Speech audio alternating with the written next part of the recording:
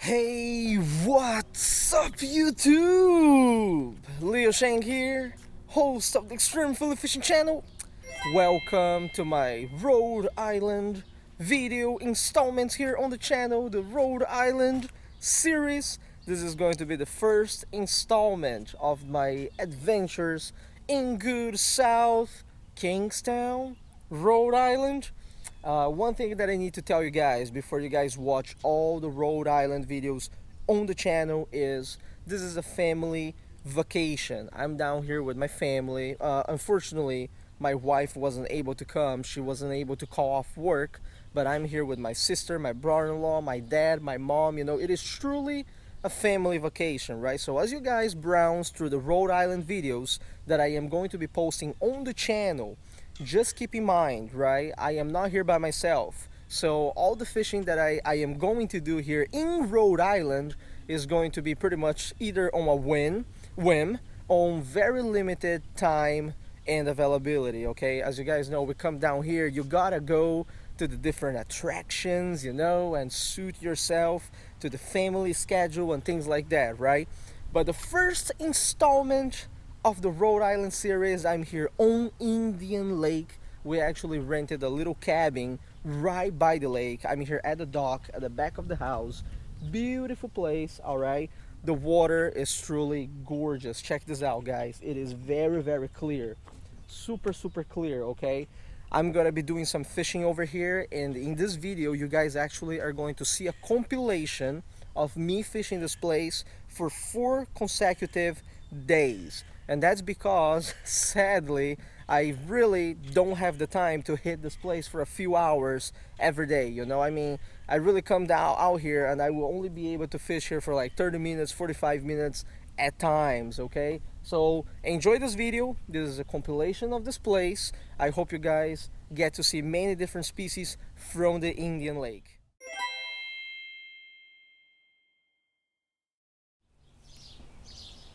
Fish on, look at this. First species here at the Indian Lake. A very dark, what is this, bluegill? Very dark bluegill came out to play with us here. Look at this. Oh my man, wait, is this a bluegill? Let's check it out. Let's check it out. Rhode Island fish, you know. We're all new to this whole experience that it's a bluegill. Just a little Lepomis macrocodus. Look at that. Gee, and look at the size of this bluegill. Hopefully there are a few bluegill that are bigger than this here in the Indian Lake, yeah? But anyways, I tied on the gold minnow. I'm saving this bluegill as bait, of course, for bigger species later today. But this is our first fish of the day. Good bait right here.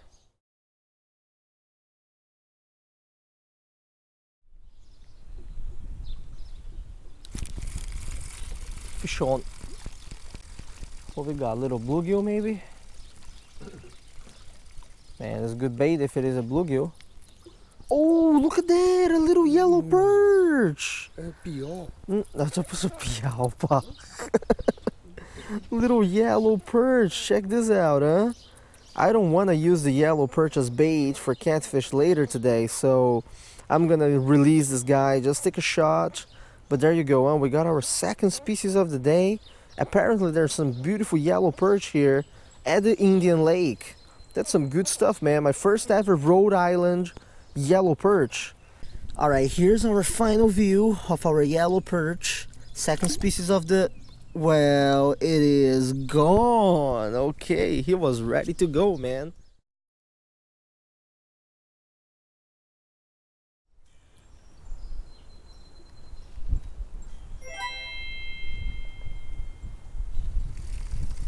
Fish on. Let's see what we got. It's a little bit, definitely a little bit bigger than the ones before.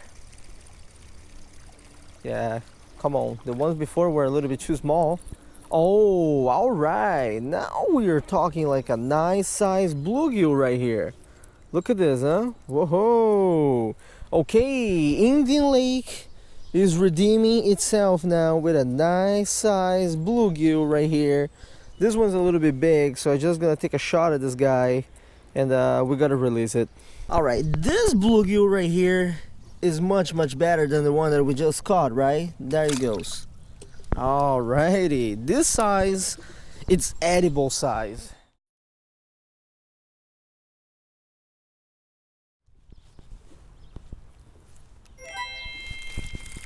Fish on. What we got here? It bit right between those two pillars. That seems to be the hot spot for the day. Let's see what we got. That's another nice bluegill. Look at that. Whoa, this is a nice bluegill, guys.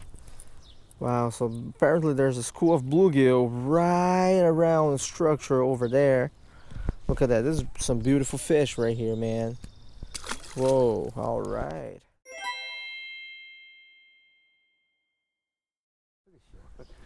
Eh? 这不是个太阳鱼，这是一个黄颜色的那个鱼。对，这个也好吃。哦，好吃的很呢。美国人就一个最好吃的鱼就是这个。我喜欢吃的，那些大的也蛮肥的东西。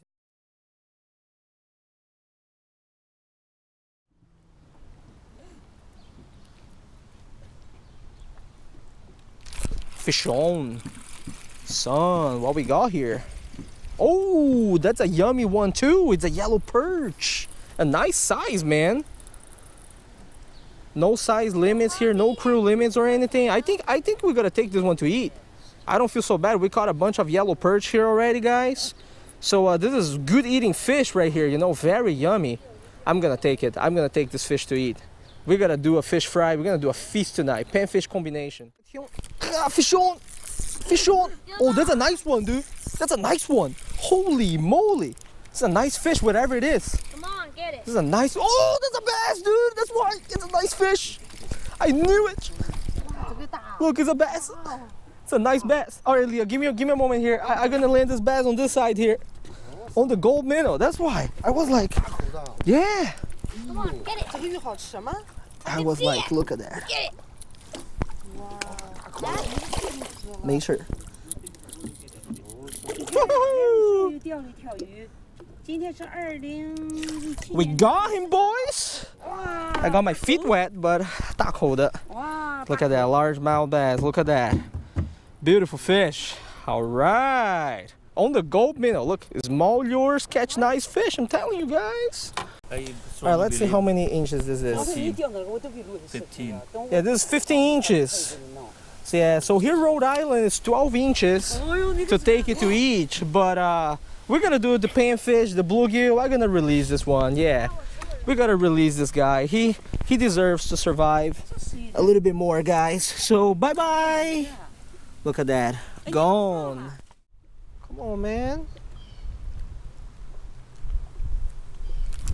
Fish on. Why so small though? What? A small yellow perch? 没有，这是那种黄颜色的一种鱼。Small yellow perch is too small. This one is way too small. We ain't gonna eat you for dinner. No. Here, go grow a little bit more. That's crazy. Nice one.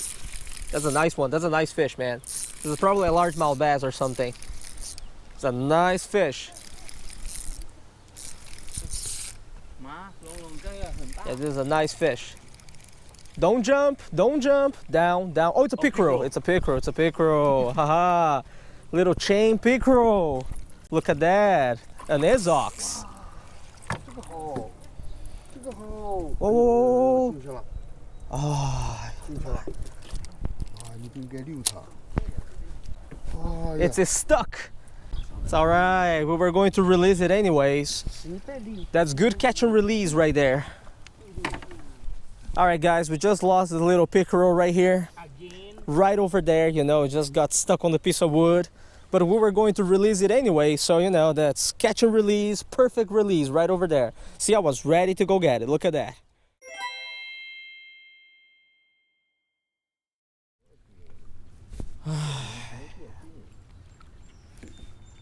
Fish on. All right. Finally, a fish this morning. Let's see what we got. This is a nice fish too. Oh yeah, look at that. That's a nice sunfish, guys. Check this out, huh? Whoo, this is a big bluegill. Dude, look at this. That is an amazing bluegill right here. Look at that.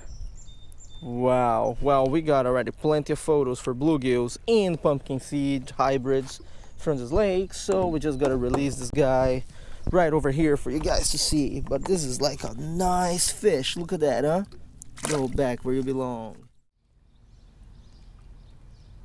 Oh, there's a bite right here. Oh yeah, son. Look at that, huh? Is that another bluegill? Yeah, another jumbo bluegill. Look at that. Oh, found a school of bluegill this morning around 8 a.m. right now. Having a blast with a big brim here around the lake, huh? Look at that, very clear water too. Oh, fish on. Oh yeah. Float moved a little bit weird. Dude, and this big brim, they fight great, guys. I gotta tell you that much.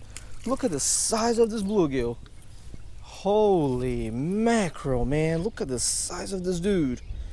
There's some big bluegill in this place for sure. Look at that. Wow. This is amazing, guys. Little gold minnow on 164 ounce jig head under the float. Don't need anything else. You know, this is it. Basic panfish set up here at the Indian Lake.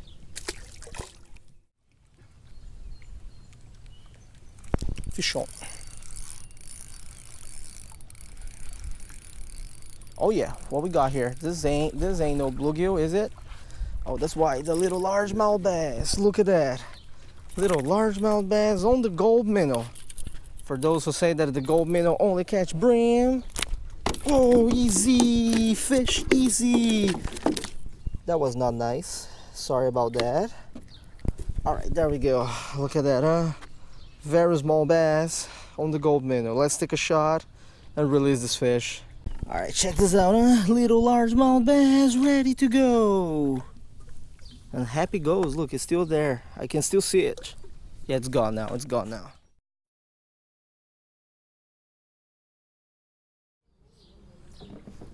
Oh yeah, bait is on the dock. Very nice bait, by the way.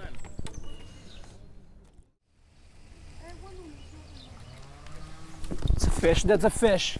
That's a 100% a fish. Son, that's a fish. That's a fish. On the live minnow, on the live bluegill. That's a fish. That's a fish. Oh yeah, son. Oh yeah. Oh yeah. Oh yeah. Look at that. Took the minnow.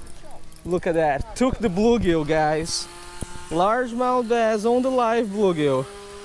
Not big either, but inhaled it. You see? No signs of the bluegill left.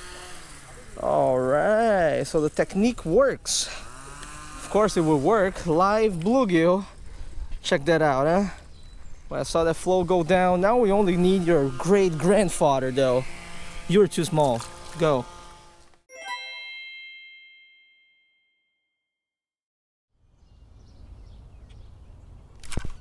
Shoom. Look at that, huh? Big bluegill. The big bluegill are back. Look at that. That's a beautiful one. That's a beauty, man. And best part of it, they are actually spawning. Look at that. There are a few nests right in front here. They just started the spawning process. 4th day and last day here. Spawning bluegill.